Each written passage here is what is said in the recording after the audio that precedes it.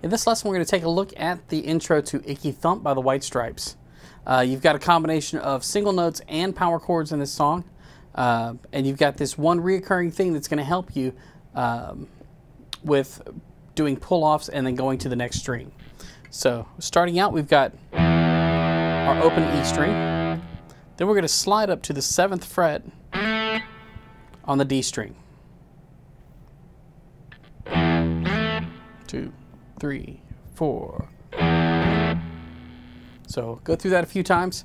The next part is the part that I was talking about. It's kind of a recurring thing throughout the entire riff.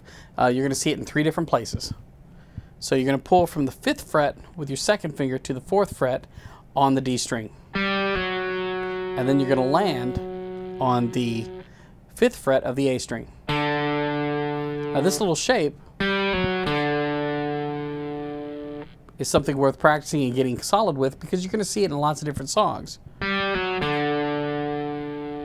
So up to that point we've got, and then we do that again, one set of strings up. So we're going to pull from the 5th fret to the 4th fret on the A string and then land on the 5th fret of the E string.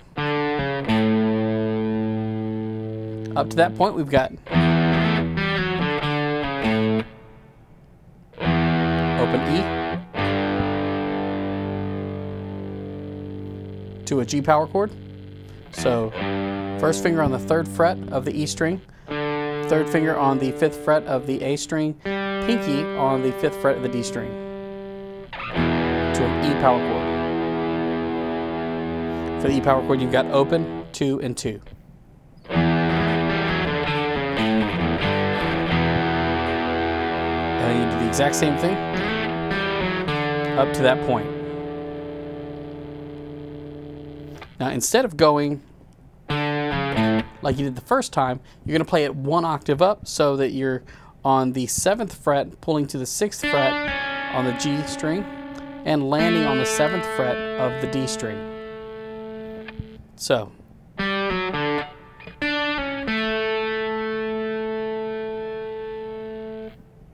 if we play all the way up to that point, we've got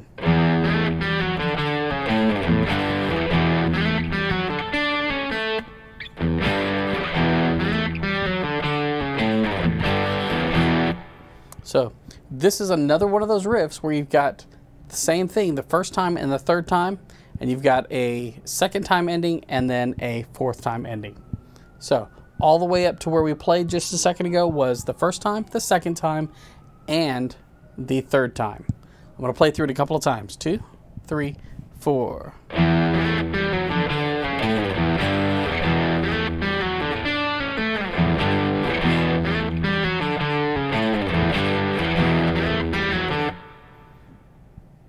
So that would be the start of the 4th time, and then you end it with,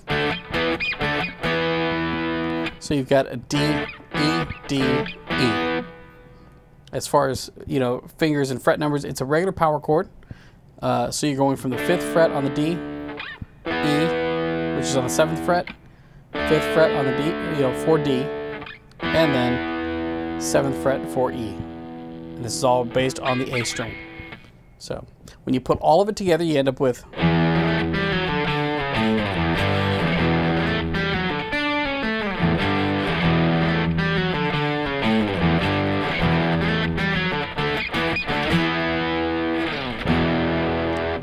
hopefully that helps you out, and I will see you next time.